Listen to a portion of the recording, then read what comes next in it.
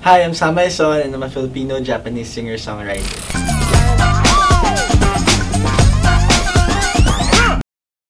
Ayan, about my childhood, I started singing when I was 3 years old. I lived with my mom sa Paranaque. My dad naman, I only see him every summer. Growing up, I used to join Glee Club, Broadways, yun, mga theater, kasi I love singing. And habang lumalaki ako, when I was 9 years old, my mom decided na i-enroll ako sa singing workshop para matuto ng mga techniques and everything for 4 years. So what I do besides singing is, I'm into arts kasi. So I do graphic design and photography as well. Fun fact, I'm the one who made my cover art sa Spotify. Yeah. And ako nag-edit ng pictures ko. Yan, lalo na sa profile. My first time to sing professionally is 2011 kasi I'm in a group before. Pero we released a Christmas album. Dalawa yun. Makikita nyo pa rin yun hanggang ngayon sa iTunes. Gives me cringes kasi bakit yung boses ko.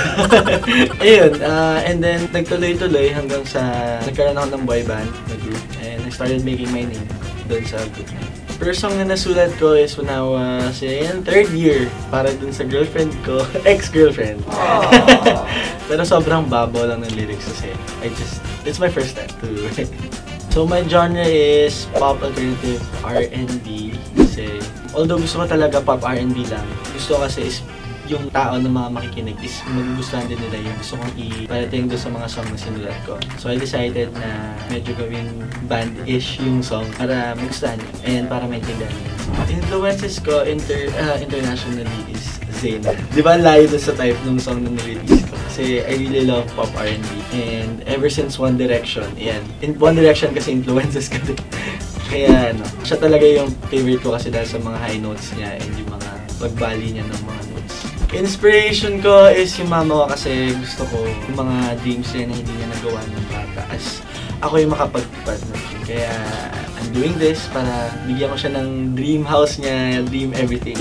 Because I want my mom to be happy. Aww. Thank you for watching.